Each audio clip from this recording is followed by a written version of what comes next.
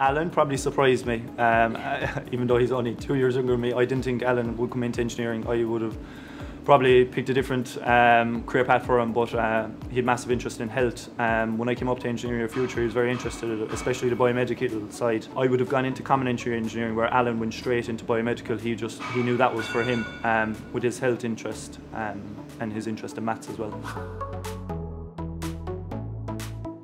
I suppose like what stream of engineering you specialise really depends on each person.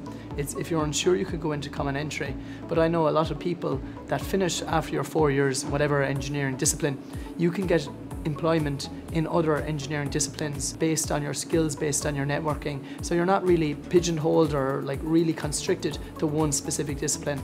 So I suppose my advice would be to any people in secondary school that are interested in engineering, go to Engineering Your Future, speak to people that are currently doing engineering, find out a bit more online and follow your interests really. And if you're still unsure, there's common entry, which David went into, which is very beneficial because you get to sample them in a college setting as well.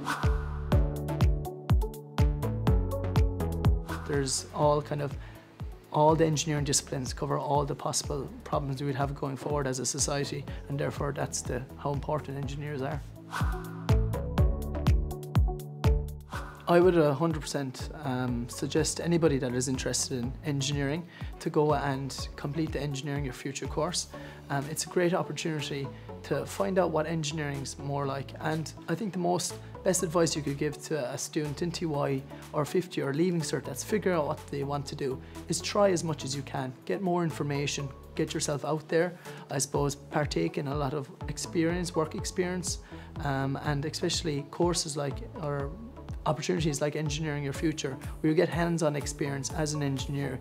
You get more into what an engineer does in a college sense, and as Anthony mentioned earlier, in a work experience and a work environment setting, and you find out more about engineering. And if it's not for you, that's great. You just found out something that isn't for you, and you can make decisions based off that going forward.